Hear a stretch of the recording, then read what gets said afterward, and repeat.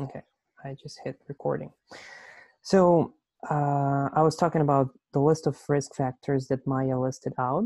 And I think we can, first of all, segment them by demographics, age, men, women, location. Then we can segment them by lifestyle, smoking, drinking alcohol, exercising. Then by associated existing disorders, be it diabetes or some even HIV or any other co-occurring types of diseases. So we get some structure there. Yeah, so kind of just that would maybe help us provide some sort of like recommendations or something. Is that what you're thinking? Yeah, so if you go back to the document that I've outlined, and for the large impact section, because I tried to separate it into something super easy that we can kind of immediately achieve, just retrieving relevant bits of information, and that's what most of the people were focusing on within existing notebooks. And there is large impact, which is being able to actually predict probability of results for each stage of disease and identify core relationships between each of the stages of disease and main risk factors. For Obviously, the for risk factors, sorry to interrupt. go ahead. Is there a way that we can look at, so I assume that this is coming from the papers and then trying to actually extract these via NLP. Is there any way that we can try to associate a score with these? So for example, like I think that for somebody who's acting on this, something like knowing that, okay, this is a smoker, then this is a much, much bigger worry. Or if this is like like I guess males has come up, like maybe this is a bigger worry, so that somebody can sort of rank order what these effects are in a coarse manner. Yeah, I think that's the way to think about it, just for diagnostic purposes and for people that are dealing with patients. In terms of score, do you have an idea how to transform just bits of information from the papers to the actual like continuous data? So that I do not. I mean, I guess we could look at more well, I don't know whether or not we are able to extract, for example, mortality. I mean, that would be a sort of a binary outcome of, okay, if the person recovered or didn't recover, then depending on how much variation there is in the population and in the papers, then that may help us get at which risk factors are more important than others. Can I make a comment? So I think it certainly sounds like a doable machine learning or machine reading task to sort of run through all these papers and assess for each one to what extent is this paper referring to age or referring to obesity or whatever the topics are. In terms of extracting quantitative information or rankings, I think we have to keep in mind that most of these papers are not actually about COVID-19. And so if you wanted to make some actionable statement, we would have to have a metric for how similar the thing being studied is in this paper to COVID-19. And that's a more involved question.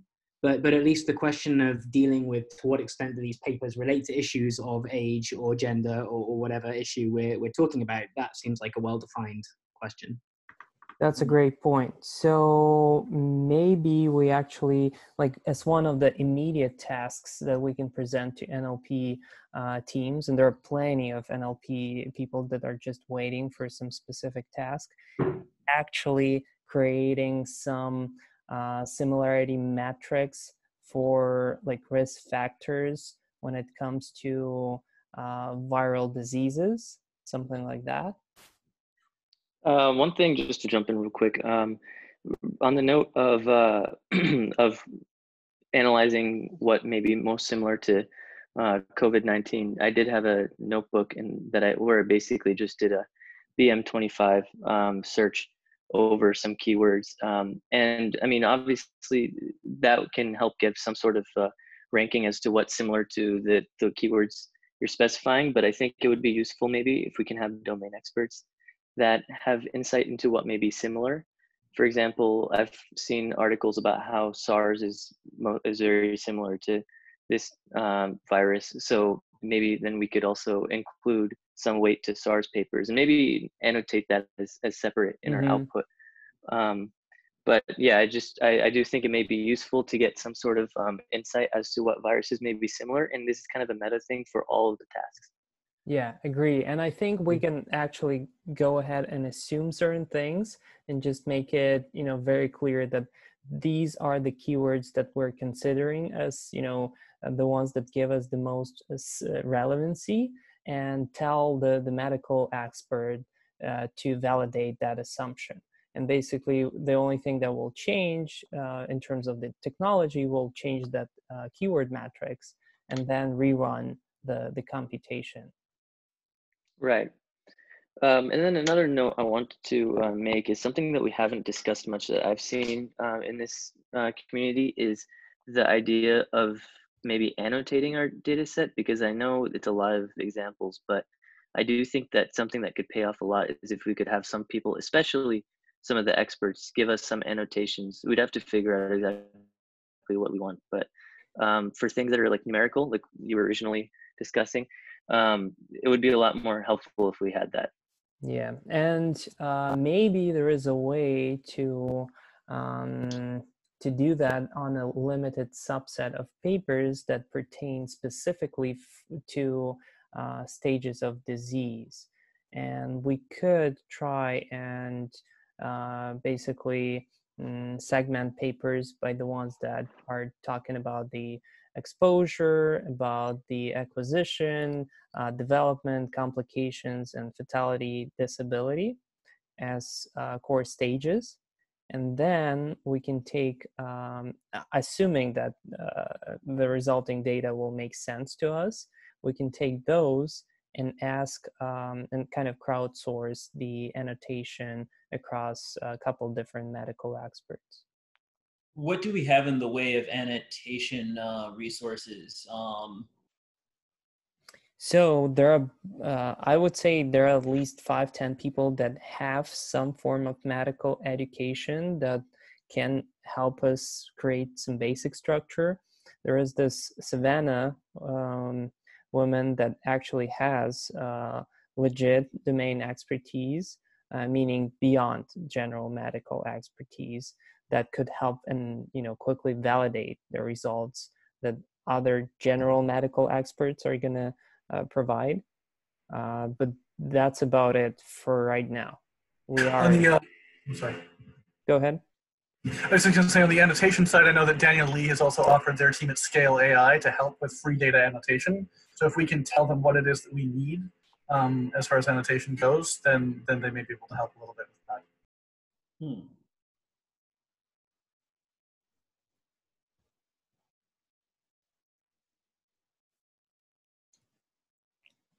So here's what I would propose as a task, and maybe someone can transform it into something more structured. I would take the disease stages and I would do the topic modeling on the existing data set and try to find parts of the research papers that are talking specifically about the stage of disease. Because I would assume there are papers about SARS and others that are not necessarily about, specifically acquisition of disease, but there is a subsection of that paper that is describing the transmission, acquisition, or potential complications. Okay, so you're proposing coming at this from like a analysis of just grouping the papers based on which ones are relevant to what stage of the disease, right? Yeah, and just seeing what the results look like. If that gives us a meaningful subset that is smaller than 10,000 papers, we can then push it into Scale AI and organize some small group of medical experts to help and just provide more knowledge of theirs into this process. Unless someone has a better idea. No, I think that sounds like a good plan. Okay. So, do you have anyone who has significant NLP experience here right now? I wouldn't consider myself as having significant experience, but I mean, I know enough that I could probably, with a set of keywords, run BM25 searches or something and see what comes up. And you've done some notebook already on similar stuff, right? What's the name of this notebook? Let me see. Or if you can send a link in Slack. Yeah. So this notebook was basically a combination of a few other notebooks for the most part, with just some glue in between. It was, let's see.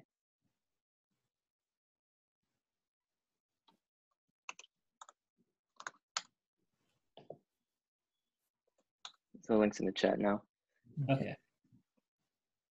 Yeah, I basically just used BM25 to come up with a subset of documents that fit some keywords that I found from somebody else's LDA topic modeling notebook.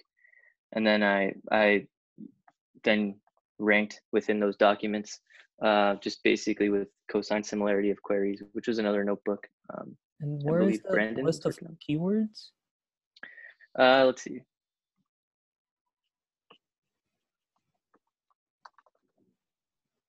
Oh, SARS-CoV, SARS, coronavirus, 7th line, right? Yeah. So I know an update as of recently was, I think Brandon was either working on, I don't know if I ever saw his output, but he was, I think, trying to get vectorizations of like COVID-19 or something, or some sorts of new vectorizations. So that could help, but I haven't seen this yet. Okay. And I mean, this makes sense as if we are framing the request to find the papers that pertain to COVID-19 and coronavirus. But, you know, if we're talking about similar viral diseases, obviously, you know, there are differences in those, but there are some basic, you know, bodily responses to it. I mean, people with low immune response are reacting in similar ways. People that are not drinking enough water are having similar type of outcomes, or people that drink a lot of alcohol or smoke also have much higher risks to contract even basic flu, or, you know, different strains of flu or herpes and other types of viruses. So maybe Sorry, I didn't mean to speak over you. Carry on. Yeah, so I mean, maybe it's actually worth expanding these keywords and creating kind of the general viral type of vector. Yeah, I agree. What I was going to say was, I mean, I think we would already be doing a valuable service to the community of researchers just by providing a list of all the papers that pertain to studies of obesity, or all the papers that pertain to studies of smoking, you know, in connection with the virus, because it's not easy to pull those things out of these big data sets. Yeah. Okay. And then the experts could do the work of figuring out which of those papers are relevant for them. You know, which ones are about viruses that are nothing like COVID. Maybe that's something that they have more expertise. Well, they definitely have more expertise to do than we do. Okay. Okay, that makes sense. So it sounds like there are a couple of ideas here. The first one, try and do the topic modeling on the stages of disease and go from there and see what kind of outcomes we see. The second way is go directly to the risk factor and extract the relevant papers that you know, mention at least something about those topics, like obesity or diabetes related papers, right? Right. And I think the third one is actually expanding this keyword vector and trying to hit more than just coronavirus or SARS, and capture the risk factors of many other viral diseases to try and extrapolate some learnings and to allow medical experts to, connect these things together. Is it possible, though, that medical experts would already know what sort of normal presenting symptoms and connections are? I mean, just from their heuristics? Can you give an example? Well, I'm not a doctor. I mean, I'm just thinking that, like if you are a doctor, you've probably seen things like the flu before. You've probably seen things like strep throat. You've probably seen a number of diseases in normal practice. And then at least in the West, this is going to be something that's new for you. And so I guess my question is, like, is that a value add for the medical community? Yeah, and I think it is in different way, because if we're talking about diagnostics or physicians, yeah, they most probably have all of these heuristics based on their experience, or just by reading papers or studying medical practice. But we're kind of playing in this multidisciplinary field right now, where there are some biologists that are just focusing on creating the vaccine and don't really understand the underlying factors and how all of these things come together. So it's a lot of it is about bridging many different things together, and I think it's still valuable to showcase even the things that may look obvious to some physicians, just because some other people that don't have physician background or experience may have aha moment when they explore these papers that talk about that specific risk factor.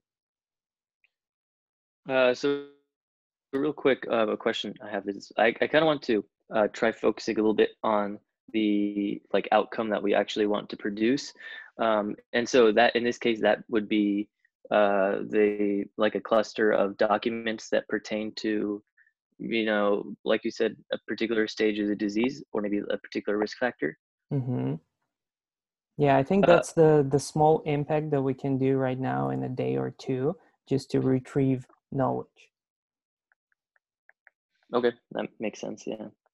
Because to give you an example why I'm thinking about the kind of the holistic view of how all things play together, just from my personal experience of reading medical papers and following a couple of those weird diseases that just crossed my path of, for example, there is this cannabinoid hyperemesis syndrome, which is a result of a long-term cannabis use.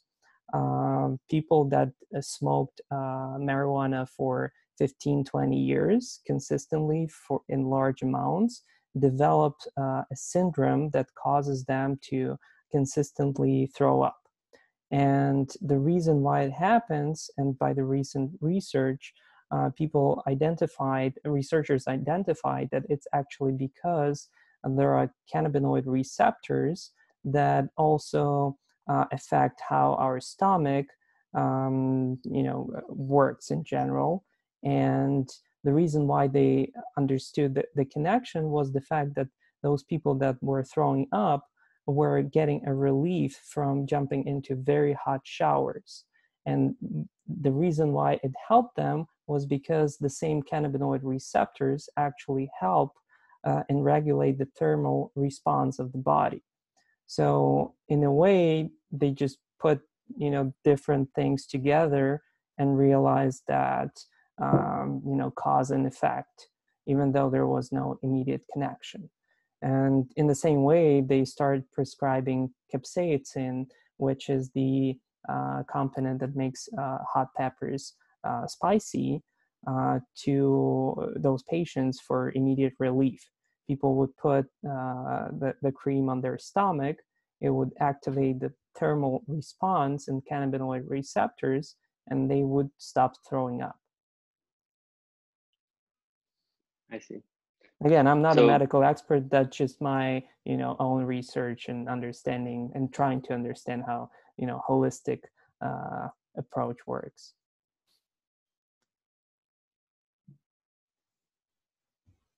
so you're thinking, and leaving it at that, at least researchers may be able to derive some things from that that otherwise wouldn't be possible. Yeah. Mm-hmm. And again, we're dealing with a very new phenomenon that obviously is not easy to solve, and there might be some aha moment once we formulate this foundation and knowledge base that they can explore, navigate, and ideally in a week or two we may have some interface for them to kind of go through and just like navigate as most people navigate YouTube or Google or Wikipedia right now. You go, link by link, and you just explore different things that are relevant to the topic. Sure. So at the very least, I think this sort of clustering of documents is going to be a prerequisite for almost anything. So, Yeah. So I think it'll be useful and it can be done quickly. And ideally, if we can find somebody that can do it quickly, that would be great. I'm not going to have time for a couple of days, but there may be somebody else, especially somebody with more experience, who may be able to help get this done quickly. Sounds good. All right. Does anyone have any other ideas or something to share before I wrap it up? All right. Sounds good, guys. Thanks a lot for jumping in. I do feel that we've achieved some direction. I'll try to find someone to help us with the specific clustering for risk factors, and we'll go from there. Hopefully, people. Okay, are you going to add it to the? Are you going to add it to the Trello board? Yep, I'll add the Great. test to Trello board. I'll share this recording of the video. Hopefully, more people will jump in during my night and have some ideas. And also, Maya may further structure the risk factors for us to have a more efficient clustering. All right. Thank you so much. All right. All Thank right, you. sounds good. Thank you. Good night. Bye.